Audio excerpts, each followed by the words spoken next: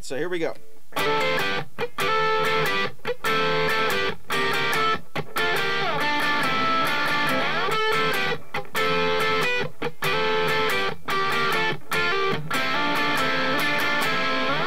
Okay, so that's the first lick. Now, what you're doing is pretty cool, and it's pretty easy because you keep the exact same shape.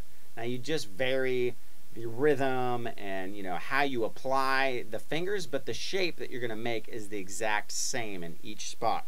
We're going to start off barring the D, or excuse me, the G and the B, and it's all going to be on the G and the B.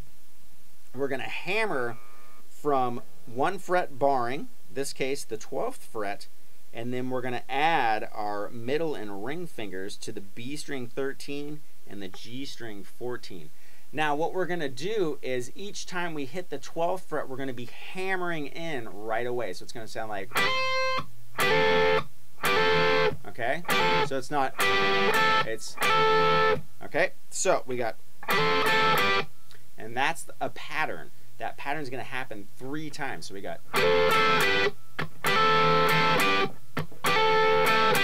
all right, so here we go.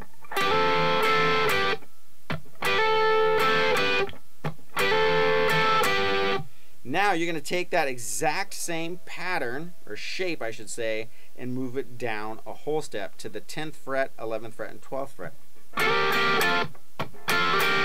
Now this time you're going to go,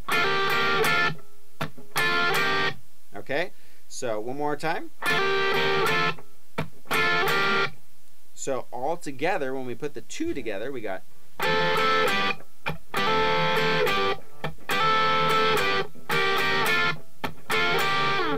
now what we're going to do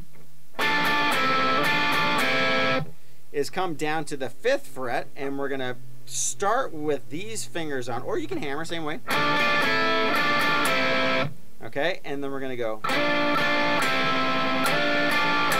and we're going to keep it ringing this time. The other times you might have noticed I stop it with this hand and do some palm muting, so it's real kind of percussive sounding.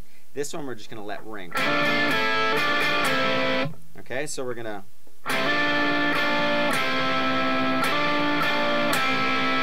okay, so all together we got.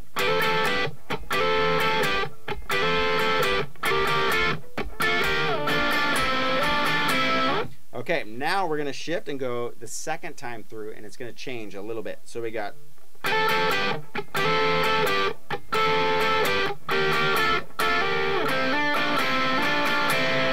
okay, so first part's the exact same.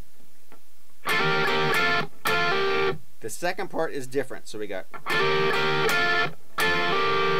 again, slowly. Now when we shift down to here, it's different again. It's going to start with a hammer. Okay, so we got,